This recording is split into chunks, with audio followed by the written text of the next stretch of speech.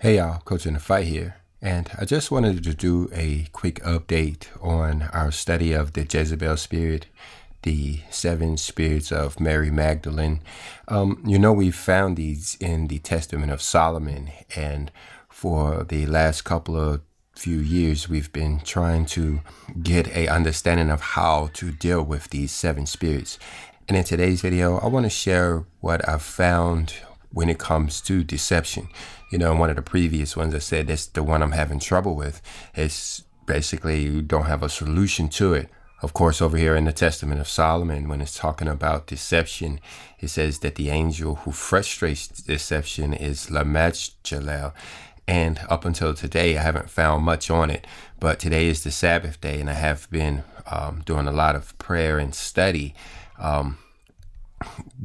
in preparation for this particular research. I wanted to find out, what this angel is, how to use this particular angel to frustrate deception. So all praises to our Father in heaven. What he led me to do was to do a search for Lamech.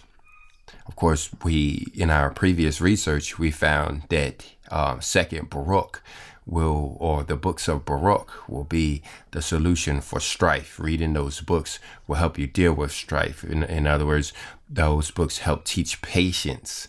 And by getting an understanding of what we are to learn from the books of Baruch, Second Baruch in particular, we can then learn to deal with strife. And that's similar to how we deal with error. There is the shepherd of Hermas, which, gives us a handle on how to deal with this particular spirit, or the spirit of error. Once we read the shepherd of Hermas, we'll have some clues, more than clues, on how to deal with error. Well, we believe that this Lamechalal could also come in the form of a writing and a book, because when we look for Lamech, we end up finding this book here called the Tales of the Patriots. It's also called Genesis Apocryphon, but they almost named it the Book of Lamech.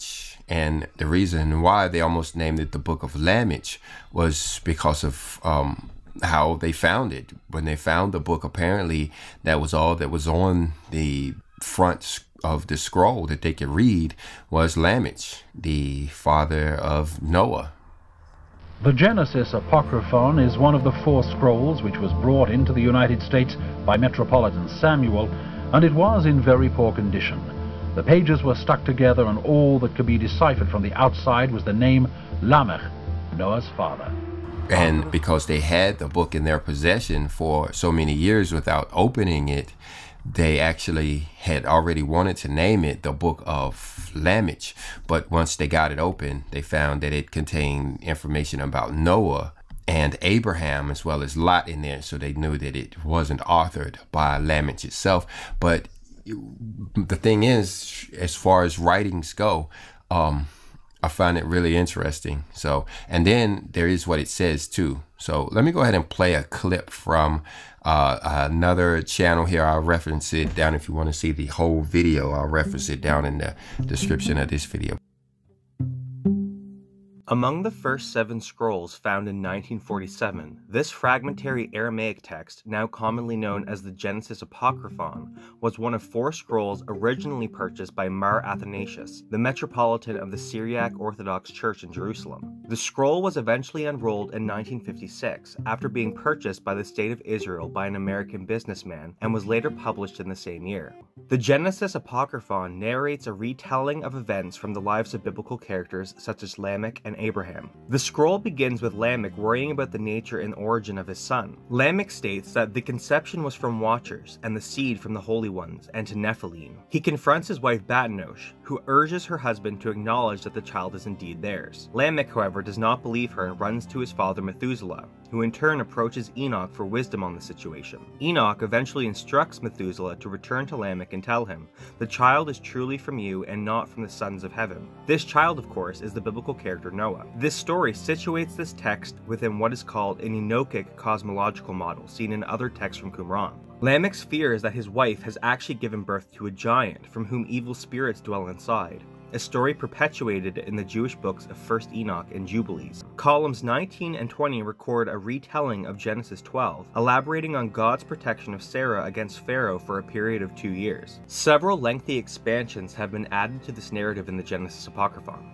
How God stopped Soan from sleeping with Sarah is greatly elaborated. God accomplishes this by sending a chastising spirit in order to detain him. This chastising spirit is also referred to as an evil spirit and a spirit of foulness. Pharaoh calls upon his own healers and court magicians to heal him, but they are unsuccessful and attacked by the evil spirit. As a result, one of Pharaoh's servants asks Abraham to come lay hands on him so that he may be healed. Abraham then lays his hands on Pharaoh, causing the plague to be removed from him, and the evil spirit was rebuked, expelled, or exorcised. The spirit in the Genesis Apocryphon seems to act in a way similar to what is found in 2 Chronicles 18:18-22 and 2 Kings 22:19-23, where God uses a lying spirit to enter the mouths of the prophets in order to entice King Ahab. The text does not explicitly explain how the evil spirit kept Pharaoh from sleeping with Sarah, though the violent attacks suggest that it was a similar way to how the demon Asmodeus in the Book of Tobit kept a different Sarah's fiancés away. All right, so there you have it, guys. This book is included in the Dead Sea Scrolls, and I think I'm looking at it here in PDF form. So what I'll do is I'll try to give you guys at least a link to it, but look in the comment section. I may go ahead and find a way to paste all of this text down here if you wanted to read through this book. I wanted to hurry up and share this information with you guys so we can read it together and find out if it in fact holds some clues for how we can deal with deception. There is an audio book also. I'll give a link to it. It's kind of a computer generated thing, but I'll give a link to it down below, so look for those links. In the meantime, let's go ahead and peruse this book and see if it can help us deal with deception. If so, we'll make another video on it, giving some more information about how to use this book to help us deal with those 7 spirits of Jezebel. In the meantime, y'all can check out the playlist if you haven't done so. The other videos that we've done on the subject, please hit the like button and leave us a comment, and we'll see you in the comment section. Shalom.